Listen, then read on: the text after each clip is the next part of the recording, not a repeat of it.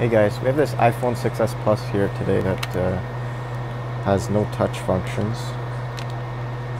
With the device boot up here, I'll show you we have zero touch functionality on this iPhone 6s Plus. Front-end technicians have already tried new screens, etc.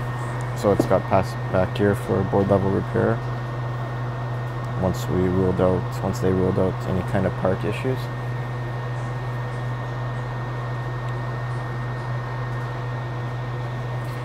To the overhead cam. So as you can see, zero touch functions on this iPhone 6s Plus.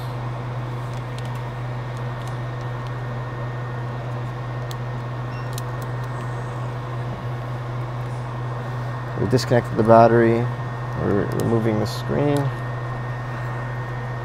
and the first thing we're going to do here, before we even take the board out of the housing, is check the J4200 FPC connector, which handles display and touch. I'm going to check it in Diode Mode. Switch to the microscope view here.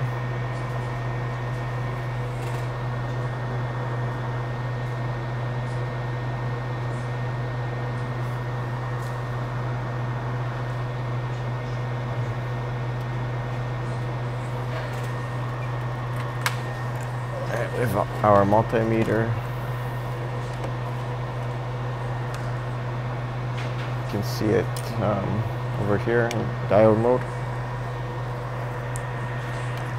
I'm going to go quickly check ZXW.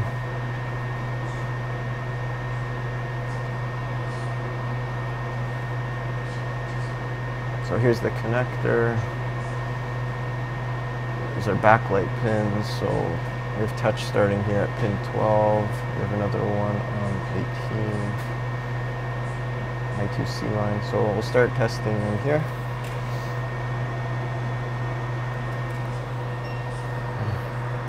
So red probe on ground, black probe testing each pin on the connector here. So 1, 2, 3, 4. So we're going to start at pin 6. 1, 2, 3, 4, 5, 6. A good diode reading there. We're good here. And we have ground. Then we should have 0.472. Close enough. Good. And we have should be an open line. It's just normal. So right here we should be getting 0.4. We're getting open line. So double check that. Yeah, so we're getting open line on pin 22.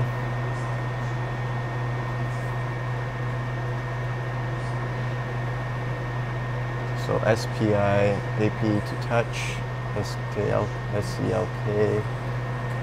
connection. So pin 22 runs through this filter. Okay, so we're getting open line here. The first thing we're going to check is this filter, FL4251.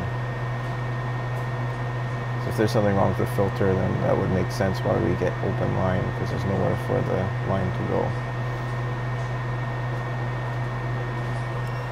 Okay. It's going to be under here.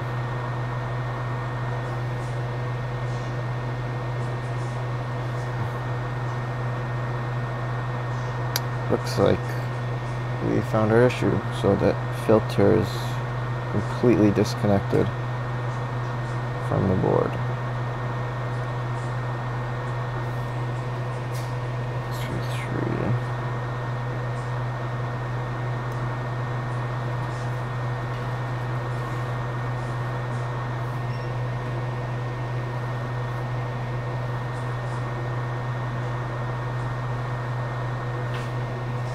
Okay.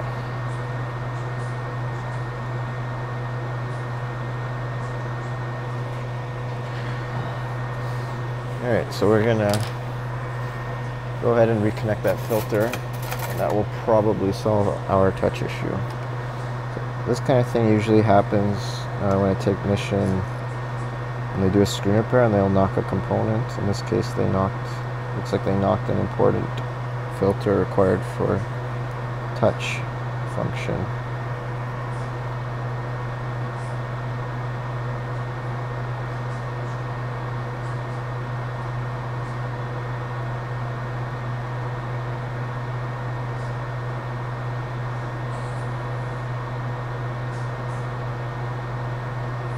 Get it off of the, okay.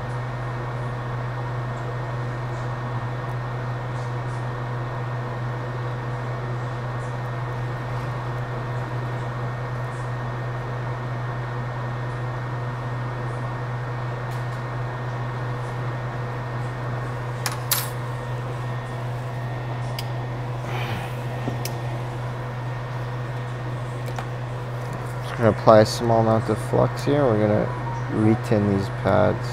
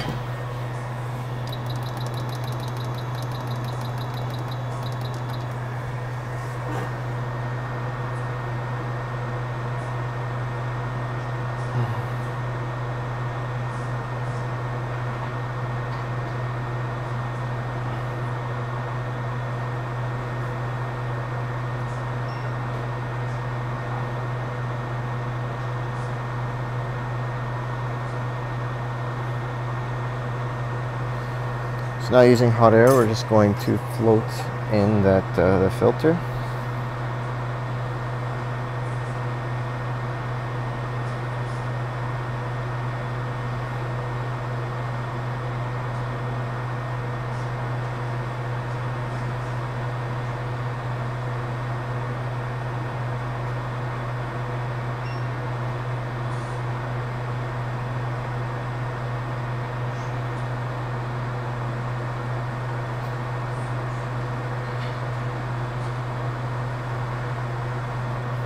To increase my airflow slightly.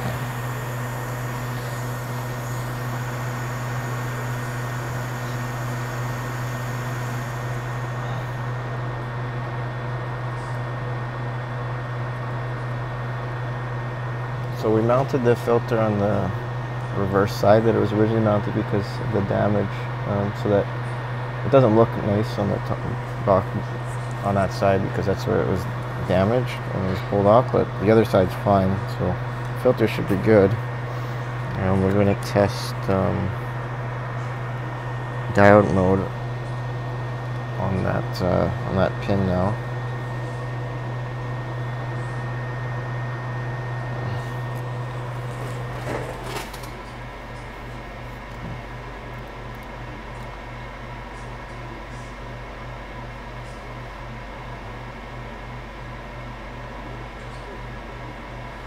So 11. count 11 down.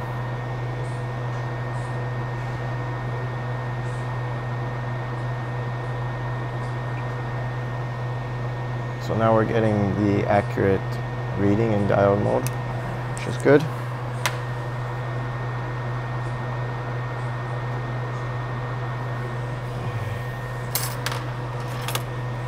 Switch back to the overhead cam view.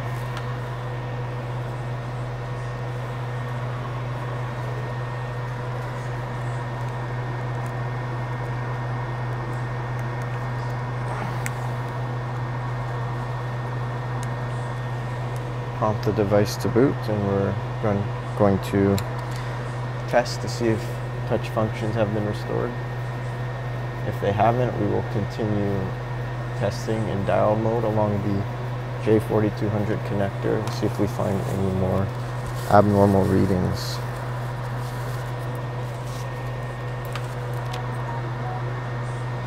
Alright, so touch functions have been restored. So this device is fixed. As a recap, this device came into our front-end technicians with no touch functions whatsoever. I haven't checked the notes to see if it had been at a previous shop, but it looks like it was technician damage. Usually when they try to install a screen, a component can get knocked. In this case, it was a filter connected to pin 22 on J4200, which caused an open line reading on that pin, and simply reinstalling the filter has solved the issue. So this phone, we can get it assembled and back to the customer. Thanks for watching.